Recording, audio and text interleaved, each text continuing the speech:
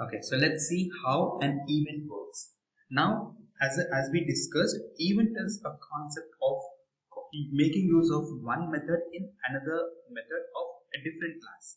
So what I'll do is I'll create a program to explain about the events concept. So events enables us to make use of the methods of one class in another class. So please remember that these events which we are talking about in the OOPS concept are completely different from the events that we have it in the classical report program. So those are different and these are different. So let me create class C1 definition and class, and in this we'll have this public section. And in the public section, I will define something called events. E1. E1. Then we have, let's say we'll declare methods. T1. Events T1 and methods T1. So we're declaring one method and one event. Then we are declaring class C1 implementation and class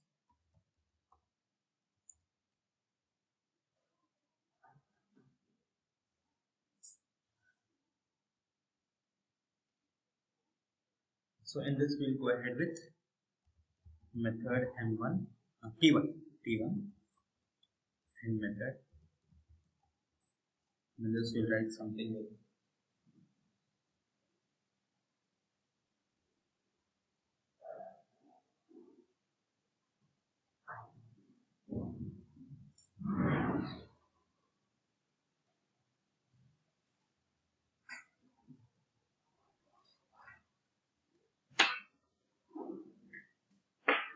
okay, so T1, and in the T1 I'll write something like write C/5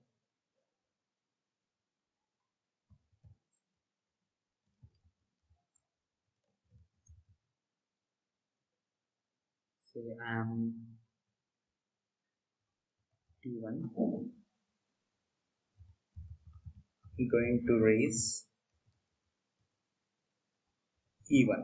Okay, so I'm just writing a simple logic here. I'm E1, I'm T1 going to raise E1. Now, after this, what I'll do is I'll write a logic here.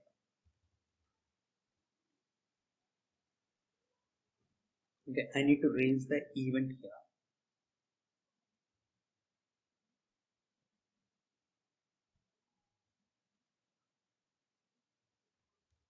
Raise event E1. This is something which I'm writing here. Okay, so raise event E1. Now what I'll do is so we are basically, the fundamental concept is one method of a class is being called from another class. That's the fundamental concept. So that's what we're trying to establish here. Let's say class C2 definition in class. We have something like in class C2 definition. We'll go for public section, and in this we'll write methods M1 for event E1 of C1. M1 for event E1 of C1. Now what are we doing here is, see, please remember that this C1 and C2 are not parent and child class. They are two independent classes, and we can call it, okay, we can call the event, the method of one class from another method. This is what we can do. Okay, so we have done this, and what we'll do is we'll go ahead and do the implementation for this M1 now. So M1 is the method which has been linked to the event E1 here. Okay, so when we trigger this event, automatically this M1 whatever is the code that gets executed. Let's write the implementation part of it now. So we'll write class C2 implementation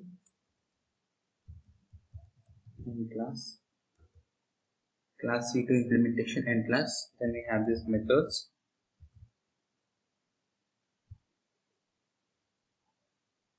Sorry, method M1 and method. So in this code we'll go for write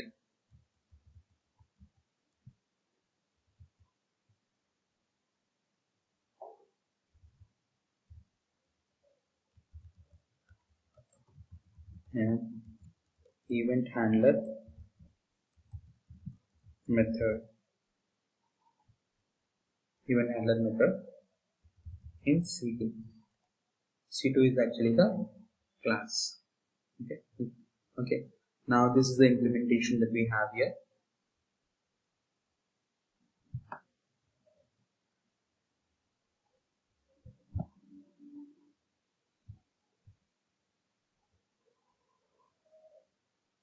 So we have done the definition and implementation of both the classes. The only additional thing new thing that we have done is we have declared an event called E1 in the first class C1, and in the C2 we have declared M1, which is a method that gets triggered for event E1. This is the most important thing that we have to observe. Then we are writing here in the 17th line raise event E1.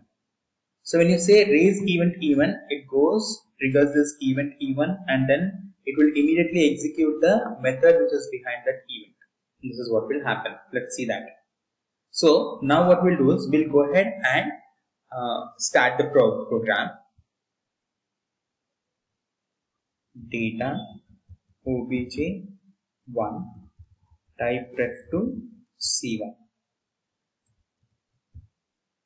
Okay, I wrote data. Now here this is obj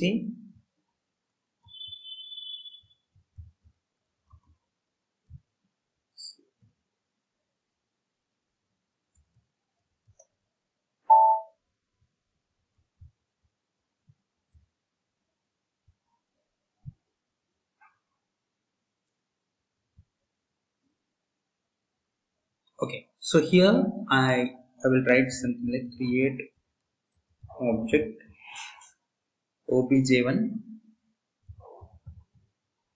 comma obj2. We can write it like this, but if you're writing comma and this, it's mandatory to write the colon, right? So we'll write the colon here, and then we'll write like this: create object obj1 and obj2. Okay, then if you have to register an event, okay, or if you have to register an event with reference to the method as well, so what we need to do is, for event, whenever we write event, this is mandatory for us to write set handler obj1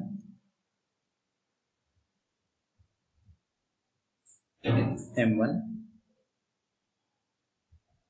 for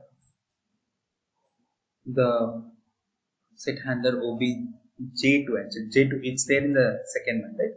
obj2 m1 for obj2 m1 for obj1.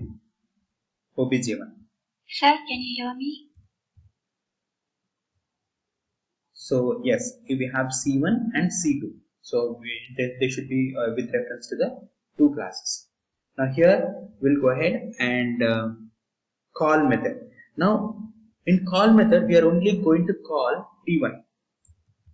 Call method obj1 T1. Now this is what we have to do. So now let us understand what will happen. So when you the only execution that happens here is this 35th line obj1 T1. So when you go for this T1, what happens? It first types I am T1 going to raise E1 will be printed. After that it will go and raise the event E1. After raising event E1, what will happen? The event E1 will immediately refer to the M1, and inside the M1 it will execute I am event handler method in C2. This is what will be executed. So what will happen here is we will go ahead and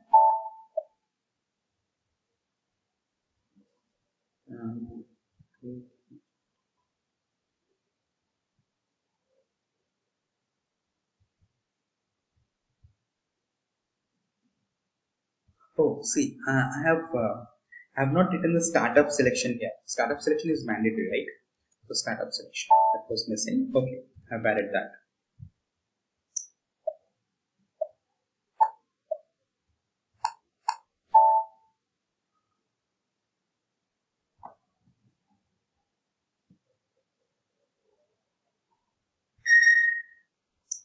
So I'm T1 going to raise event and event handler method in C2.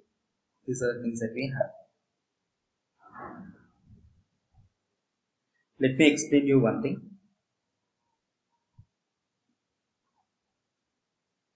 So here what we have to do is we have to go ahead with so what will happen? The T1 actually gets triggered. That T1 method will execute the 16th line. You're all clear with that. The raise event T1 is what we have to understand. So raise event T1 will actually go and raise the event T1, and then the method behind that will be triggered. Okay, for our quick understanding, what we can do is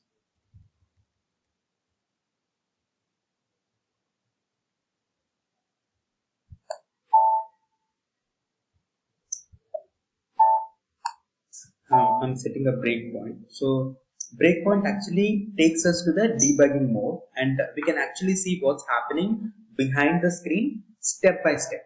So what happens when you execute? Everything happens in a one go, right? So instead of that, what we can do is we actually can see step by step what's happening here. So if you observe here, there is this one. So I'll click on this button or F5 function key so that we can understand step by step what's happening. Let's see that now, and let's see, we have execute this, and it goes to immediately it goes to the 16th line, because in the 16th line this is what is the method is. So it comes in and then it raises the event event. Okay, now from event even you observe where it is going, where the system is taking us next step. Okay, the moment event is raised, it directly takes us to the method. Why it is taking us to directly the method M1? Because in the 11th line you can see that M1 for event E1 of C1, right? So since we have registered the M1 as a handler method, it will directly take us and then it will be executed here. And then afterwards it again comes back here to the path. Then it comes back to the program. So now, this what you can see on the screen is the backend standard program. So I'll just skip this and click on F8. So I'm T1 going to raise event. I'm event handler method. Remember, whenever you are writing a program of type, whenever you are writing a program in which we have the events, it is mandatory.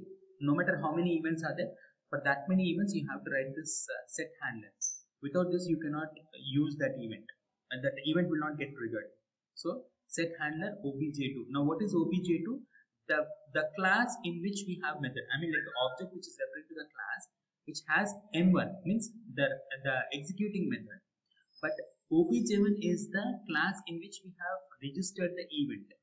Okay. So first what comes? Method wala method one method object here, and then the object in which method is created. Then for an object which has the event, this is the concept.